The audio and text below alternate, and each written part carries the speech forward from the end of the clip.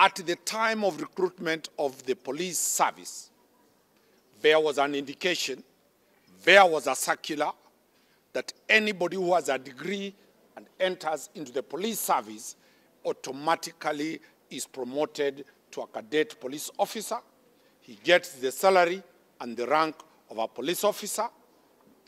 Many of our clients took loans to start pursuing their degrees, and once they got their degrees, they were allowed to receive the emoluments or the salaries of graduate police cadet inspectors.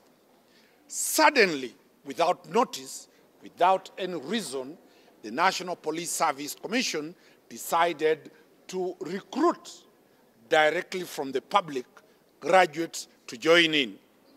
Then they deducted the salaries of those who have been in service. Remember, they have been receiving the salaries of graduates. They have taken loans based on the pay slips. They have taken mortgages based on the pay slips. They have committed themselves based on the pay slips. So these officers had a legitimate expectancy that they will continue earning the salaries and allowances of graduate police officers.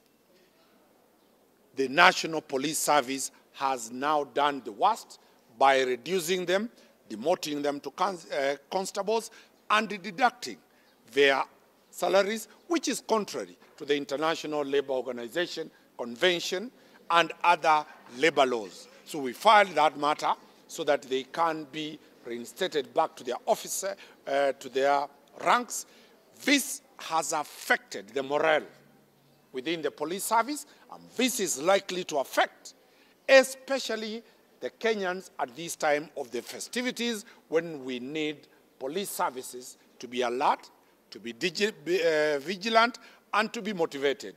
So we file our matter. We are expecting directions from the court, because that is fundamentally an abuse on the human rights violations of these police officers.